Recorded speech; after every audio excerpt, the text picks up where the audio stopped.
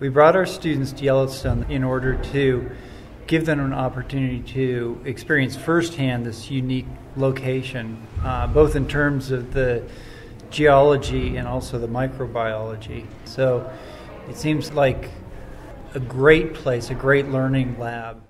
The one thing you should come away from Yellowstone understanding is that there are some pretty horrendous rhyolitic eruptions that have occurred in this area.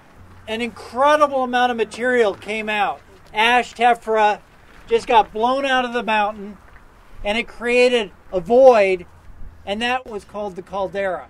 I want to talk about something very, very simple, and that's what we're looking at in terms of the microbiology when we look out here.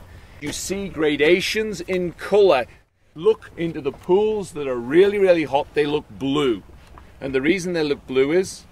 They're reflecting the sky because there's effectively nothing growing in them, all right? And as you come out from that, you see transitions in color because that's different zones of microorganisms.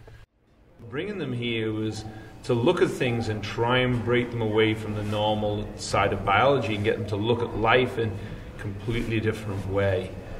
How can life exist at pH 1, pH 2, and how can life exist at 90 degrees?